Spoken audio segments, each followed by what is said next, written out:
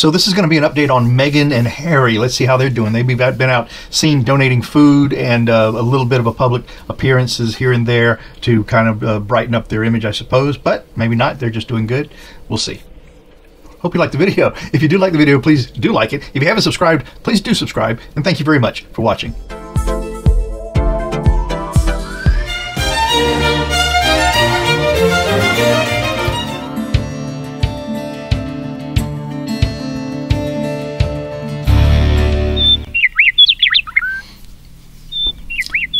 Hi, I'm Mark, and this is my journey through tarot. Come on.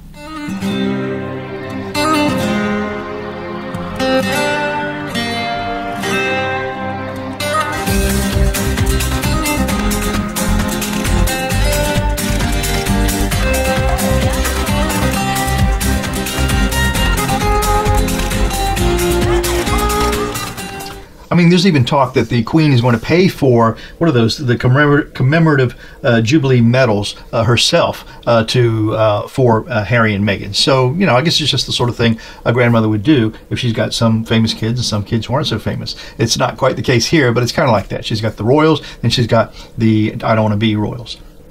So Harry and Meghan walking the line, trying to navigate. Talk about having feuding in-laws. This is like that to the max.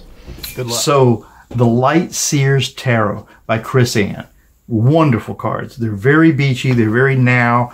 The container they come in is really nice. It has some nice thoughts inside. And the cards themselves and the guidebook, all of this is good. The guidebook, although it's not in color, it's readable. And it gives some good ideas as to how you might interpret some of these cards. Of course, you know, the interpretation is very personal, so you have to decide if those interpretations entirely work for you. But they're based on the Rider-Waite system, and you can see that the art goes right to the edge of the cards. They're very colorful. They're very they just speak to you right away. I mean, you just, even if you didn't know what the symbols of the cards mean, I think anybody could look at some of these cards and think, oh, okay, this is what it means to me. Like I always say, I love to have someone, if we're going to do a reading, kind of spread the cards out like this, and then they kind of get into the game. They start looking at the art, and their mind sort of kind of gets into the mode of let's get some truth out here. Let's get some tarot reading done.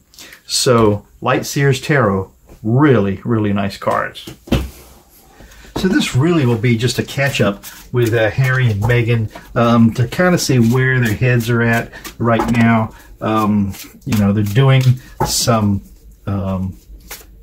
being a little more visible with some donations and some as far as their age. But I mean, let's face it, their whole point in this new life is to see how they can help, and so anything they do towards that is, I guess, is going to be taken as, oh, they're just trying to clean up their image. But in fact, I mean, that's the mission of their new life, actually. So, but first, let's do this. Let's get just a second of meditation.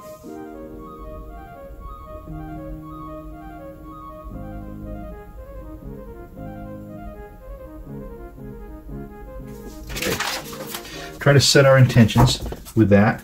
So Harry and Meghan, I think we'll just do a full Celtic cross to see what the cards can tell us about Harry and Meghan right now. You know, are they genuine in what they're doing as far as you know, helping the world? And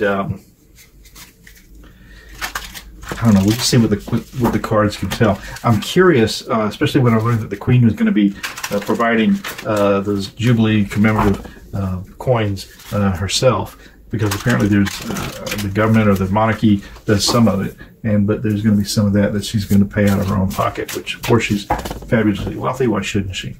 So Harry and Meghan cards, give us an update on Harry and Meghan. Harry and Meghan, give us an update. If you can speak to us about attending the Queen's Jubilee, getting back into the royal family, just their foot in the door, because honestly, I don't think they want much more than that. So Harry and Meghan, what can the cards tell us about those two? 6 cards, and then 4 later. So 1, 2, 3, 4, 5, and 6. Harry and Meghan, what can the cards shed light on for those two? Signifier card for Harry and Meghan. Okay, the Emperor. All right, well, that's very good. This is really being in charge. This is the Major Arcana, the fourth stop on the Fool's Journey in the Major Arcana, the fourth card, the fifth card, but actually the fourth stop. And so this is really being in charge of your destiny. Signifier. Seems right. The challenge to that, then, with this Four of Pentacles, is the Four of Pentacles is holding onto your worth, and there you go. She's got those pentacles in her purse. She's really got them clasped to her chest, and you know, these Four Pentacles can be Harry and Meghan and the two children, but it can literally represent their monetary value. It can also literally represent their etherical value, their value in the world. Base of this reading, then, is King of Wands. Okay, so far very strong cards. So plans, this is Harry. This is plans, and the King comes forth with a great big, I'm in charge of what's happening to me. Makes sense. Past of this reading is the Three of Wands, which is long-term planning. And this is like Meghan to me. So yeah, so these long-term plans, I mean, after all, Harry hasn't had to navigate the real world as far as what's going to happen in his life, and Meghan certainly has. She has brought her life to the point that it is now, and with effort, and Harry has just lived his life to the point that he met her. So Three of Wands, long-term plannings in the past. Yeah, this I think is his wife's influence. The sky of this reading, with this Knight of Swords, again, I get this card for Harry all the time. This Knight of Truth, Justice, Rules, and Law, he's running to jump on that motorbike and continue this battle. Yep. Yep, that seems exactly right. And then the final outcome for this first part of this, with this Nine of Pentacles, is again just being all awash with all the value all around you, ready just to be picked right off the tree. Yeah, that's this couple. That's who they are right now. And this certainly, I just really feel like she's very much in the driver's seat of what's happening here. At least equal co-pilots. So let's get four more cards. What's going on for Harry and Meghan right now? More specifically with the royal family. Let's shuffle these up a little bit. Harry and Meghan with the royal family. Let's see how that comes out in these last four cards. Signifier card for Harry and Meghan and the royal family. Seven of Cups, illusion and delusion. Sounds exactly right. Cups are compassion, and the Seven of Cups is, you know, just a selection to make of that, but you don't know what's under those cups. So when they're dealing with the royal family, there's a huge unknown, but there certainly are lots of choices.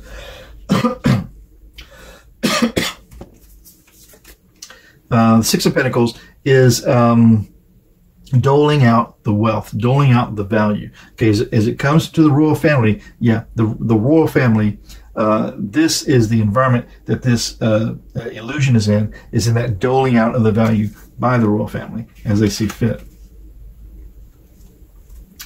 The hopes and the fears for that, with this Ace of Wands, this is a great big offer of a plan, contemplation. Get a fire started and make it go. So the hopes and the fears is that this you know, becomes a focused plan. The likely outcome, though, regarding the royal family, with this Eight of Wands, just there are so many issues, there are so many ways that this thing can go, that yeah, the plans, the actions are the obstacle and the benefit. So looks all good for Harry and Meghan. This royal side is always going to be a challenge.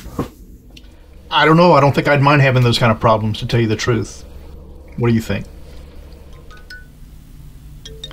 I'm Mark, My Journey Through Tarot. Tomorrow's another day. Stop by. We'll do it again. Ciao for now. 1, 2, 3. You really make a big difference. Thank you.